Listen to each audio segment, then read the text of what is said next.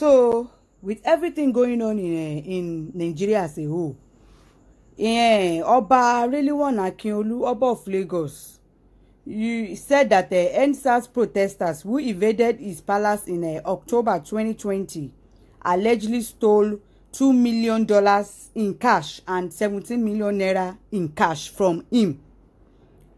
He disclosed this when he was speaking at a function in Lagos on Wednesday.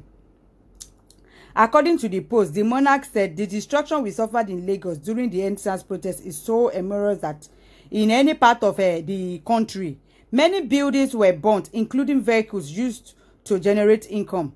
I can say publicly that they stole away from my palace $2 million in cash and 17 million naira in cash. Cash is you. Those who committed the offense would not have done it if they knew the implication. But as a father, I won't place any curse on them. Wonderful. Hey. But sir, Kabiyesi, how did you manage to have such a kind of money at home in February?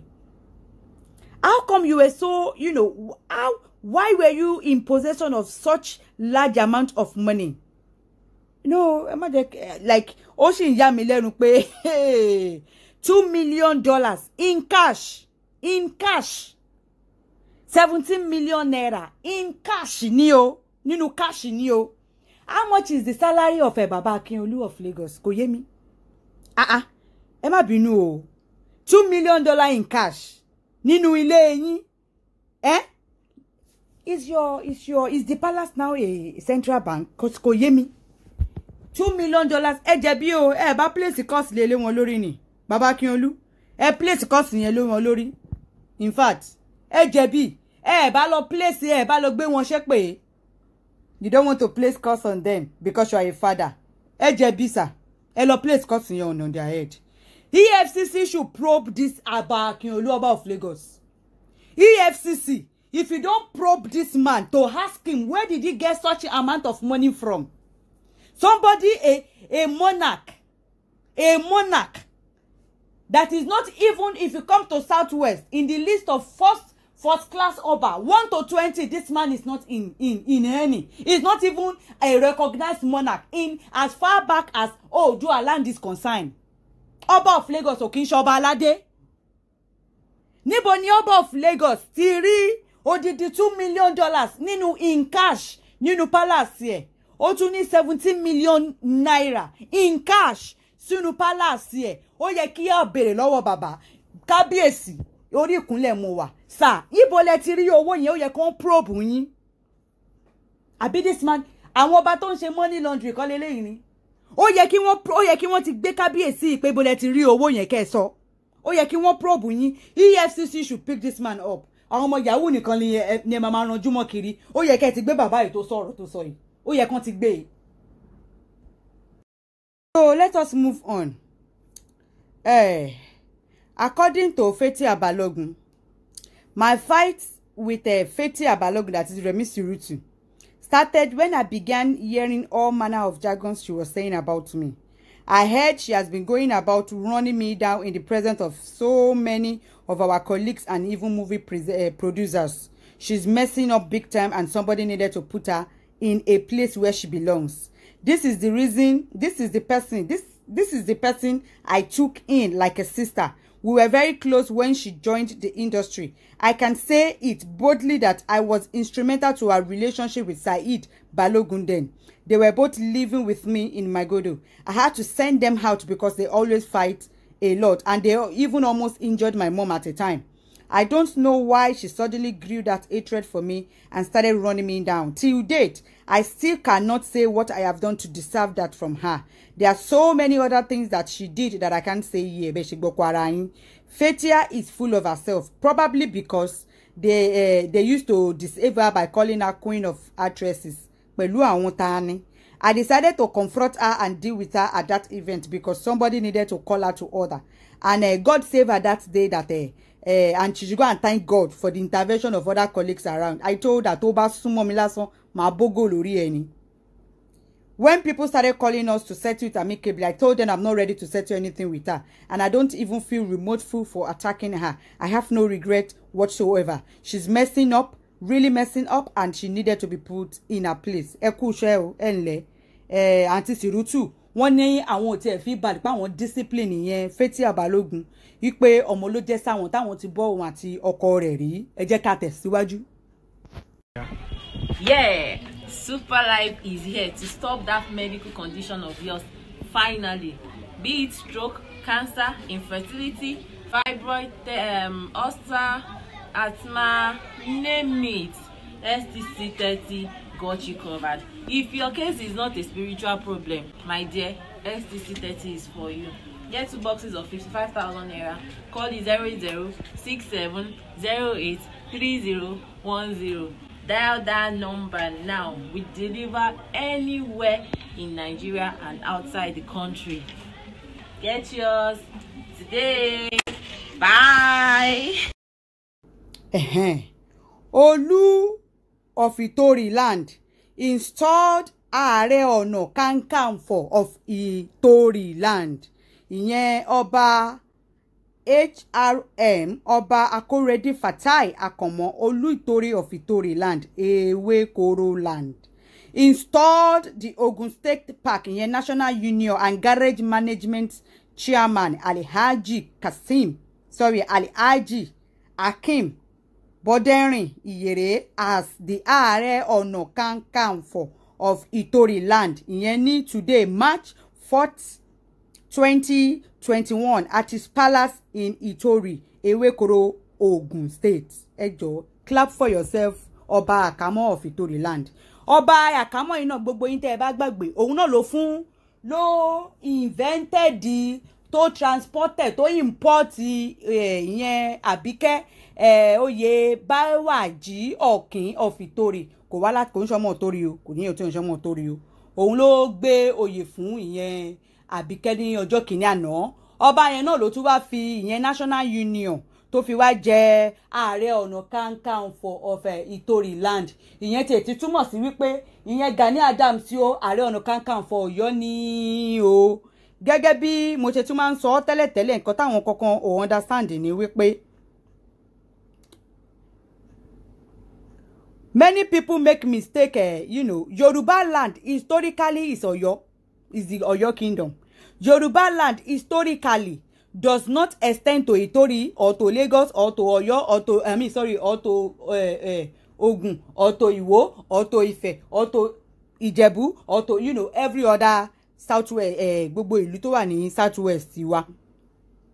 Incidentally, Ààrẹ Ọ̀nà Kakanfò is a title of Oyo kingdom.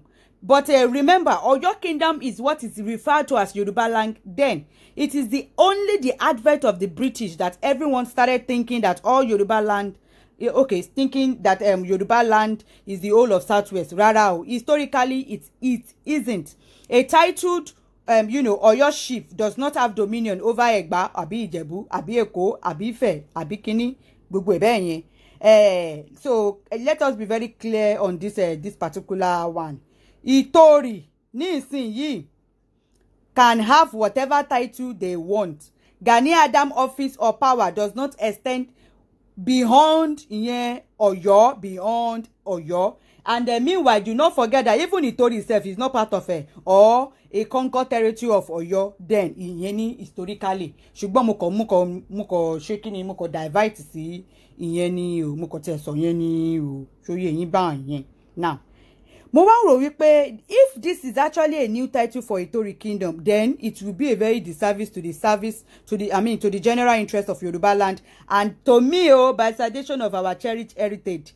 At the other hand, ní ìgbà tí Ààrẹ Ọ̀nà Kakanfò ti Ọ̀yọ́ nígbà tí kò perform òun bóyá nítorí ẹ̀ làwọn náà ṣe wá lọ fi Ààrẹ Ọ̀nà Kakanfò ṣótán. So gbogbo ẹ̀yin ìlú tó kù ẹ lọ ṣe kíni kẹ́ lọ fi àwọn èèyàn jẹ Ààrẹ Ọ̀nà Kakanfò. Adẹ̀ ti rí gbọ́ nísìn wípé Gani Adams Ọ̀yọ́ nìkan tí ẹ mọ̀ kò dé gbogbo ibi tó kù. Ààrẹ Ọ̀nà Kakanfò for Yorùbá land tí wọ́n ń sọ it is just Ọ̀yọ́ kingdom, kò kí ń ṣe gbogbo ilẹ̀ Yorùbá tá ń pè nílẹ̀ Yorùbá ní èní yìí ṣùgbọ́n ọba àkámọ́ káàtì wá sọ pé bóyá oyè yẹn o ẹ fi jẹ national union lẹ́gbẹ́ fún ẹ jẹ́ ká tẹ èèyàn yẹn kúrò ná pé kò yẹ pé ẹ fẹ́ create conversation torí oníjẹkújẹ tẹ ẹ jẹ́ Ọlọ́run mọ iye tí bọ̀bọ̀ yẹn máa ti gbé fún yín ẹ jẹ́ ká tún yọ yẹn sẹ́gbẹ́ kan náà wà láti nìyẹn nǹkan tèmi fẹ́ wá mú yọ́nbẹ̀ ni wípé o pẹ̀lú gbogbo nǹkan tí ó ń ṣẹlẹ̀ lọ́wọ́lọ́wọ́ lórí ọ̀rọ̀ Fúlàní kò ṣe Fúlàní ìsìn ló wá tọ́ sí yín pé kẹ́ wá gbé oyè yẹn jáde pé kó wá jẹ́ ṣé ìsìn gan pátí gan yẹ wá torí Aláàfin Ọ̀yọ́ ìjọwọ́ ìjẹ tàbí ìjẹrin kan ní wọ́n tún fún yàn kan lóyè tí Wàsíù Àyìndé lọkọrin ní ibẹ̀ tí wọ́n ṣe pẹ́pẹ́ furu tán wọ́n fẹ́ pàtí lójú pẹ̀lú gbogbo nǹkan tí ó ń ṣẹlẹ̀ ní Ọ̀yọ́ ni o gbogbo nǹkan tó ń ṣẹlẹ̀ nílẹ̀ Yorùbá lọ́wọ́lọ́wọ́ bí Fúlàní ṣe ń pa gbogbo yín mọ́lé gbogbo ìsìn wà ní ọba Ìtorí ṣé mọ̀ pé crisis wà ní Yewa ìyẹn ní Ogun State náà lọ́wọ́lọ́wọ́ tí gbogbo wọn ti ń relocate lọ sí ìlú èmi ìyẹn Pòbẹ́ àbí ní àwọn ìlú àjàṣe ní Benin Republic gbogbo wọn ti ń sá kúrò nílé wọn ìyẹn ní Yewa ní Ogun State tí Ìtorí land tó jẹ́ kan ní ara àwọn ìlú tó wà ní Ogun State so bàbá yìí wá wò pé lọ́wọ́lọ́wọ́ yìí ni ó yẹ kí òun gbé oyè kan tí wọ́n kàn invent jáde pé káwọn fi èèyàn jẹ oyè pẹ̀lú gbogbo nǹkan tó ń ṣe wá ṣé rí wípé eléyìí gẹ́ta sí bí báyìí ẹ má bínú mi ò bọ́ bá o mo kàn ń sọ tèmi ní o bẹ́ẹ̀ náà ni ẹ lọ invent yẹn Àbíkẹ́ tẹ́ gbé oyè fún Àbíkẹ́ ẹ tẹ̀ dúró náà Àbíkẹ́ mo bá rí Àbíkẹ́ tó náà ń ṣe hold on let's move on gẹ́gẹ́ bí mo ṣe ń sọ let's move on Àbíkẹ́ now decided to suddenly Àbíkẹ́ ti wá fẹ́ máa ríra ẹ̀ bí public figure torí oyè kan tí wọ́n gbére lọ́wọ́ ó mà dé wá ga báyìí o Àbíkẹ́ is advertising for you to come and do your life insurance ó lágbára o nǹkan tèmi fẹ́ wá sọ bẹ́ẹ̀ ni wípé tó wá yà mí lẹ́nu wípé ẹjọ́ o Nigerians why do we Nigerians have the habit of needing connection so to say not everything needs intermediary. You mean you cannot Google what life insurance is? You mean you cannot do all that? Like you need to go and pay Abike to do that for you? I mean, I don't get it. Meanwhile, you gbogbo ẹ lọ mi ò tẹ̀lé ọ̀rẹ́ tó fẹ́ bá Abike sọ náà wàhálà tí ẹ nìyẹn. Abike o, ẹ jọ̀ọ́ o gbogbo ẹ̀yin tẹ́ jẹ́ fans Abike ṣé kò sí èyí tó ń ta cream lára gbogbo yẹn ni? Ẹ̀yin ò rí gbogbo owó Abike bó ṣe dúdú ni. Ẹ jọ̀ọ́ kí ló ṣàbíkẹ́ lọ́wọ́ tọ́wọ́ ẹ̀ ṣe wá dúdú tó yẹn torí kò ṣàǹtẹ̀ pé bóyá iṣẹ́ olómi bóyá omi ló máa bí ó ń kọwọ́ sómi 24 hours because mo kàn tí ẹ wò lè mo kàn tí ẹ wo gbogbo owó ẹ pé kí ló ṣọmọbìnrin yìí lọ́wọ́ báyìí so gbogbo ẹ̀yin tẹ́ jẹ́ fans ẹ kò sí èyí tó ń ta cream ní gbogbo yín kẹ́ tí ẹ help ilé ayé ẹ pẹ̀lú owó ẹ tó gíran yẹn àti ẹsẹ̀ ẹ náà mo kàn ní kí n yọ ìyẹn sọ ni ìyẹn kó mo fẹ́ sọ̀rọ̀ lé lórí ẹ jẹ́ ká tẹ̀síwájú now lórí issue yẹn Alájà Kaola àbí kò ṣe Alájà Kaola ìyẹn Adébímpé aláṣọ àdúrà ó ṣe ṣóò lénìí lórí ọ̀rọ̀ náà ó ń sọ ní sọ wípé kò sí nǹkan kan tó bá dìbẹ̀ bí Kaola ṣe fẹ́ ìyẹn ọkọ àbúrò ẹ̀ ó ní Kaola ní Mariam ń jẹ́lọ́sì ẹ̀gbọ́n rẹ̀ ṣé rí kò lè dùn mí fún Adébímpé ìdí ni wípé nǹkan tí Kaola ṣe mọ̀ pé kò kí ń ṣe gbogbo wa la ní integrity kò kí ń ṣe gbogbo wa ní orúkọ rẹ̀ ni a ní self value kò kí ń ṣe gbogbo wa la ní self value not all of us have self value now I do not understand a woman wàá jókòó ṣé mọ̀ pé lórí ọ̀rọ̀ Kaola àti àbúrò ẹ̀ ṣé mọ̀ pé I spoke about it just once even though I have a lot of evidences to back everything up I kept quiet because nǹkan máa ń tì èèyàn ní ojú in all ramification nǹkan tí kò dáa wàláì kò dáa ni nǹkan tí kò dáa ẹ jẹ́ ká sọ kò dáa ni ọ̀rọ̀ burúkú ni ọ̀rọ̀ tí ò tiẹ̀ yẹ ká gbọ́ kékeré etí ká tiẹ̀ máa sọ gan ìtìjú gan ló jẹ́ fún ilẹ̀ Yorùbá fún àwa obìnrin ilẹ̀ Yorùbá ìtìjú ni it's a shame we shouldn't even dwell on it because it's a big shame a very very big shame we can all see everything that happened including the interpreter and more backup story Adebimpe ń sọ tó ń support kò lè dùn mí f'Adebimpe nígbà tó jẹ́ pé òun gan lè ṣe kíni tó lọ ń dún ọkọ ọ̀rẹ́ ẹ̀ tó dú ọkọ ọ̀rẹ́ to the extent wípé ó gba ilé ọkọ ọ̀rẹ́ yìí lọ láti lọ máa gbé ọ̀rẹ́ ìṣépè yẹn nílé bàbá Gadafi, láti lọ máa gbé àwọn ọmọ tí ọ̀rẹ́ ẹ̀ bí fún bàbá Gadafi, gbé wọn ṣépè, máa régùn lé wọn lórí nítorí ẹpọn bàbá Gadafi, ẹpọn ọ̀rẹ́ ẹ̀, ọkọ ọ̀rẹ́ ẹ̀. So kò lè dùn mí fún bàbá Gadafi. Bímpé ti ń sọ wípé tẹ́ bá jẹ́ pé bóyá ọmọ Bímpé lè rí tẹ́ like ẹ kọ́ni sí o, Bímpé ní kò ní pé kò ní mínì. Tó bá dẹ̀ jẹ́ mọ́ mi ẹ̀ ni àbí kó bá dẹ̀ jẹ́ àbúrò àbẹ́gbọ́n ẹ̀ ẹ kọ́ni sí. Bímpé ti fún yín go ahead. Obìnrin tí kò bá ní ojú tì òun ló máa bọ́ta láti wá máa back up nǹkan tí Alhaja Kaola ṣe. Obìnrin tí kò bá ní ojú títì ni. Ẹ tẹ̀ kọ́kọ́ yọ kúrò pé bóyá Mariam lóyún àbí Mariam lóyún, ẹ yọ yẹn kúrò. Ẹ lọ pé Kazeem kó bọ́ta, ẹni kó ní ìṣó nídìí Ògún àbí Ṣàngó kó lọ búra pé òun Kazeem yìí o, òun ò tí ì ṣe kíni, òun ò tí ì débẹ̀ pẹ̀lú Mariam rẹ̀. Ẹ jẹ́ kó lọ búra nídìí Ògún bẹ́ẹ̀. Ẹ jẹ́ kí ó lọ búra ní ìdí Ògún níbẹ̀. Mo dákẹ́ mi ò sọ̀rọ̀ lórí ọ̀rọ̀ yìí. Kazeem ò lè fi kọ́kọ́ ẹ̀gbárí pé òun ò tí ì bá Mariam sùn. Ó bá sùn mọ̀nà ká ẹ̀. Ẹ̀ẹ̀mejì tó dá mi lójú.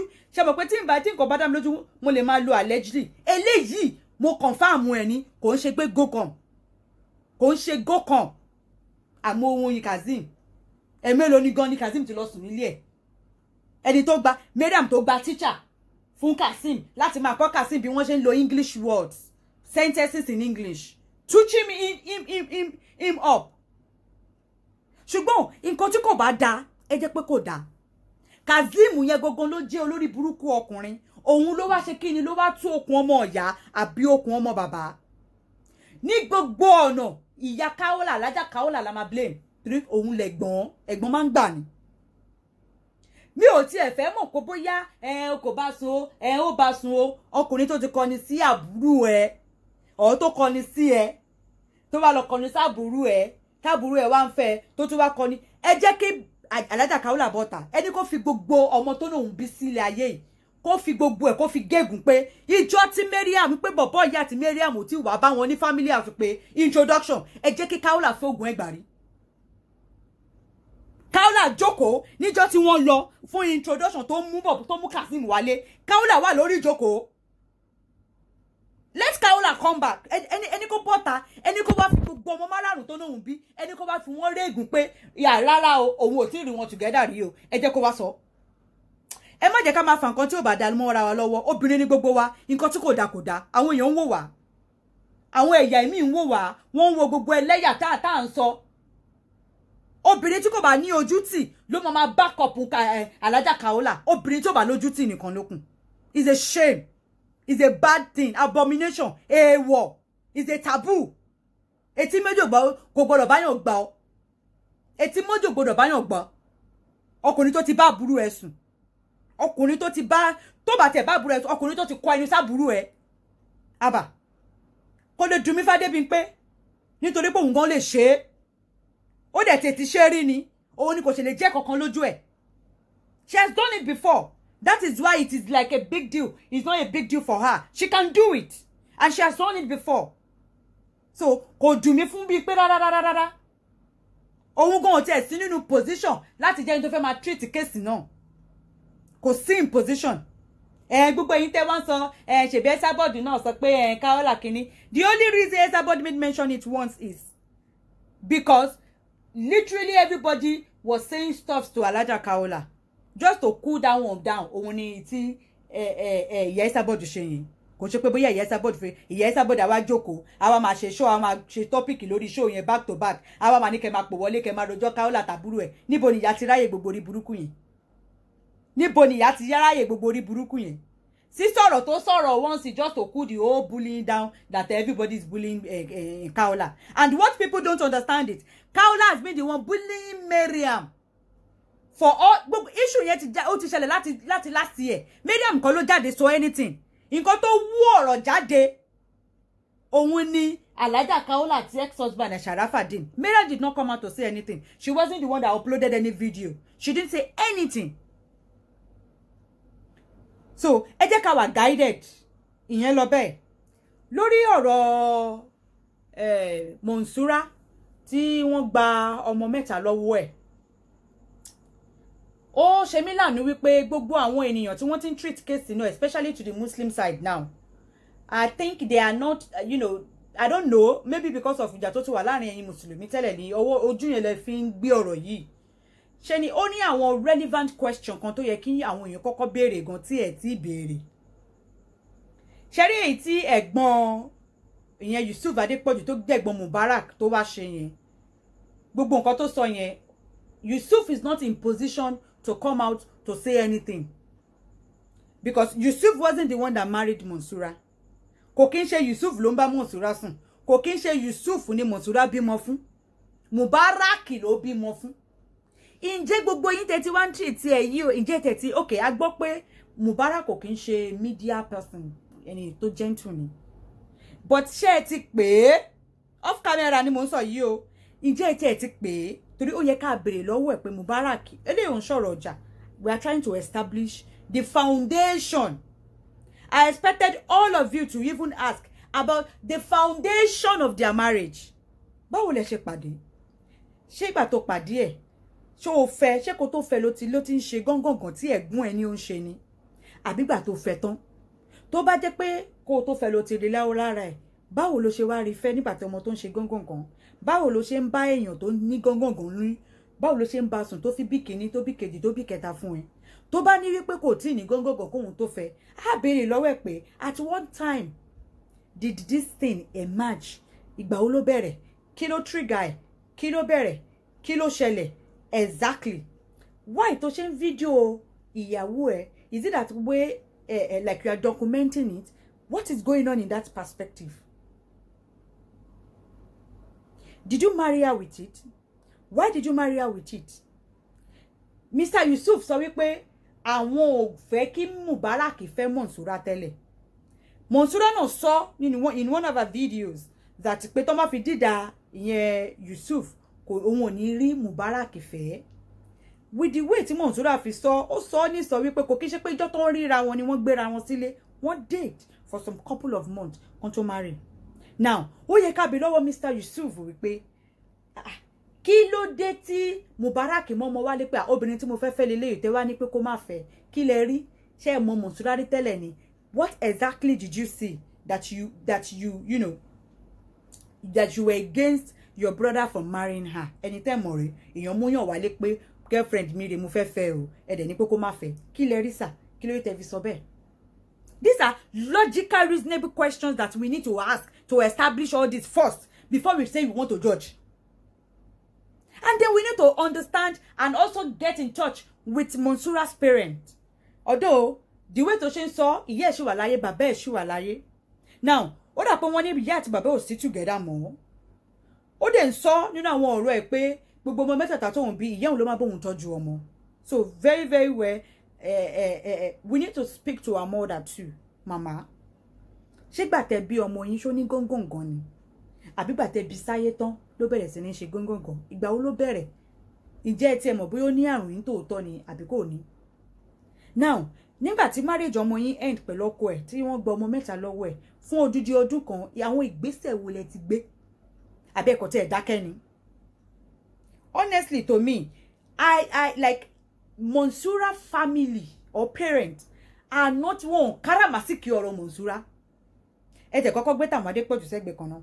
Àwọn family fúnra rẹ̀, àwọn òbí tó bí òun fúnra rẹ̀, wọn káràmásìkì because mo kàn ń try láti understand pé ọmọ yín marriage end. Marriage wọ́n gba ọmọ mẹ́ta, odidi ọmọ mẹ́ta ní ọwọ́ ẹ̀ fún odidi ọdún kan, ẹ dákẹ́. Kí ni àwọn ìgbésẹ̀ tẹ́ ti gbé nítorí Ọlọ́run? Why did you people keep quiet? Okay, bàbá ní ọmọ òun ò ní gángangan. Báwo ni torí ọmọ ń sọ wípé bàbá òun ló wá discharge òun ní psychiatric hospital. Àbí lọ́wọ́ bàbá Monsura, kí lọmọ yín lọ ṣe ní psychiatric hospital tell on discharge in the first place?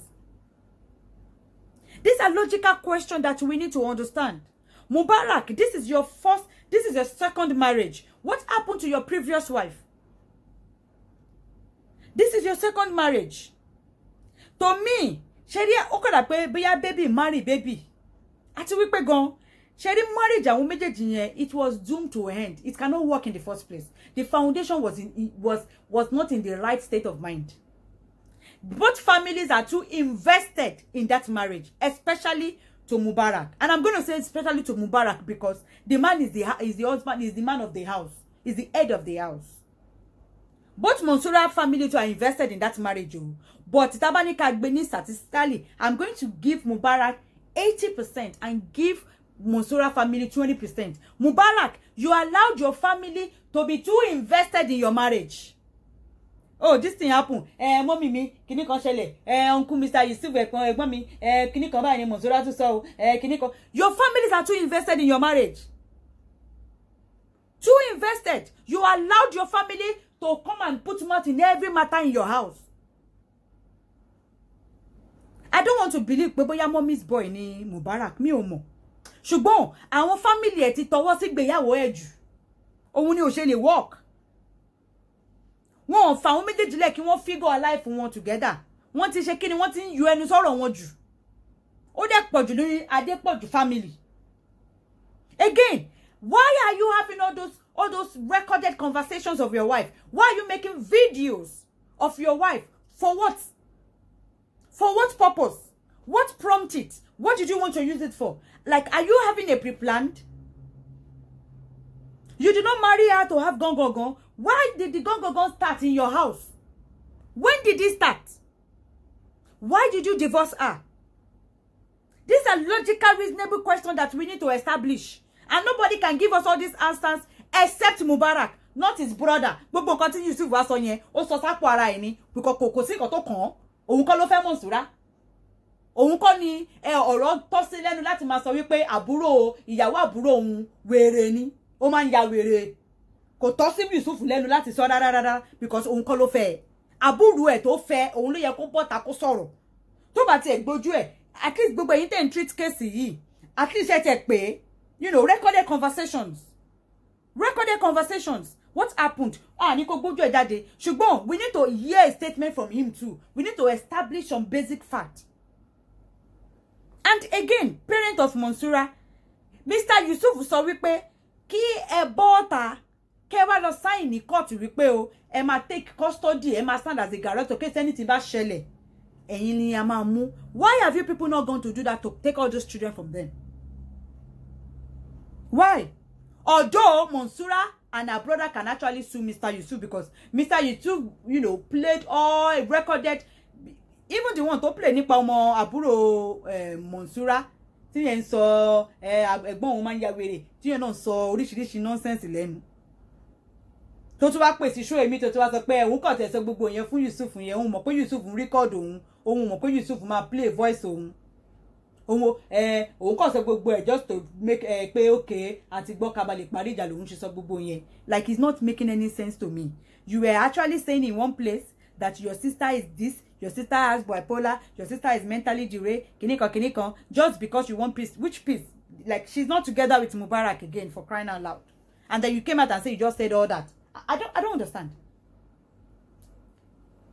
He can actually sue Mr. Yusuf because Mr. Yusuf did not give him permission or consent to record their conversations, nor to play it on air. Ìyẹn wọ́n sì lè sue Mr.